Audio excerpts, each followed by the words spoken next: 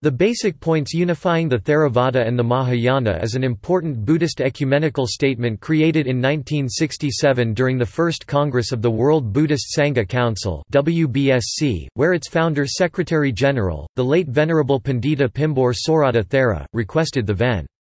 Walpola Rahula to present a concise formula for the unification of all the different Buddhist traditions. This text was then unanimously approved by the Council. Text of the original document. Expansion of the formula.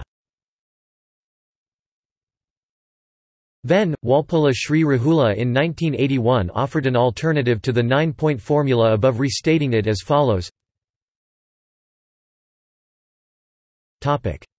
See also: World Buddhist Forum, World Fellowship of Buddhists. Notes. References.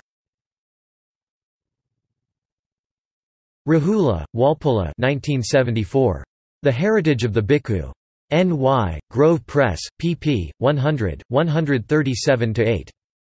The Young Buddhist, Singapore, Buddha Yana Organization, 1982, p.